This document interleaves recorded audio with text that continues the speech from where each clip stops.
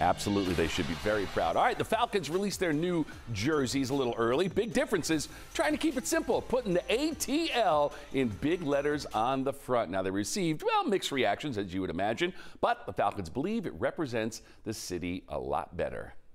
A lot of our sports teams are starting to go to that Atlanta or ATL look, and why shouldn't we? Why shouldn't we use it as a badge of pride for all of us to help bring people together?